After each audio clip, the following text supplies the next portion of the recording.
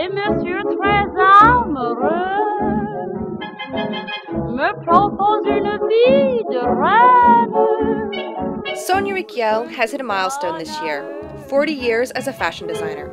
To celebrate, the Musée de la Mode in Paris has put together a retrospective of her work, bringing together in one place the famous knitwear, the stripy sweaters, the tongue-in-cheek message tops, playful overalls, puffball feather coats, and colorful activewear. There's even a section in the exhibition filled with one-of-a-kind pieces created by over 30 leading fashion designers. Their inspiration? Sonia Rykiel herself.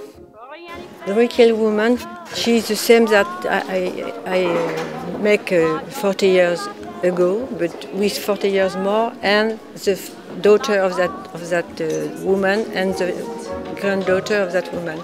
I want people to see what incredible work and way of life Sonia Rykiel has been doing over the years.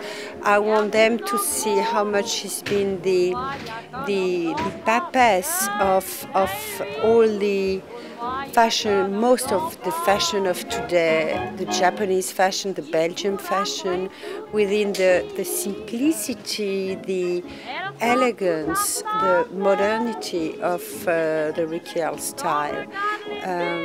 I think the fact that the clothes are mixed clothes from every collection along the years are mixed together, and you can hardly tell the years is a sign of what a style is opposite to fashion. Fashion needs to change every 6 months. When you're working on a style, when you're inventing a style, it's absolutely timeless.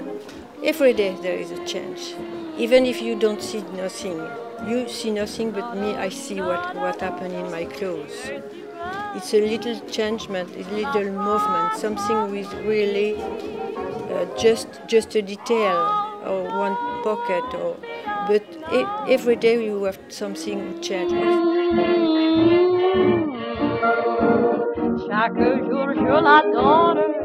For the International Herald Tribune, this is Jessica Michault, looking at a body of work from a woman who has filled her shows and her life with joy, laughter, and beautiful clothing.